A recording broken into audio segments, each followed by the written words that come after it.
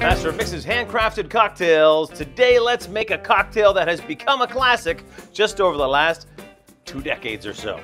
We will start with ice cubes.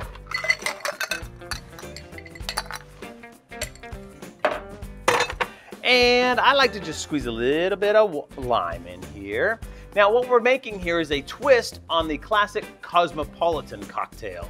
And what we've done here is, instead of using just straight cranberry juice or cranberry cocktail juice, we are going to substitute the Master of Mix's red sangria. There's 1.5 ounces of vodka, and here's some triple sec. This is the Cocktail Essentials triple sec non-alcoholic syrup. Great orange flavors in there. And 2 ounces of red sangria. So what happens in this Cosmopolitan? We have lime juice here and here. There's orange here and here.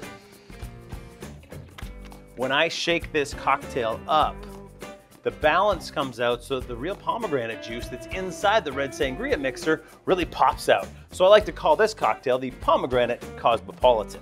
Very good. We are all set. Time to give it a shake. Just want to break up all those ice cubes and make this shaker tin as cold as we can.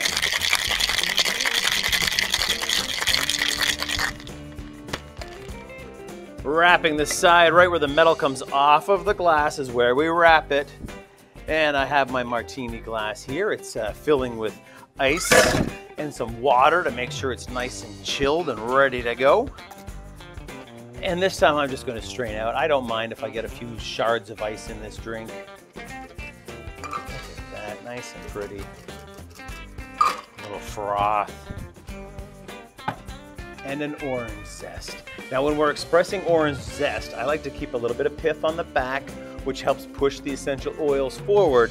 But I'm going to squeeze this so the orange part is down and roll it over top of the glass like that, so that orange oils go across the entire glass, and then just rest it inside like so.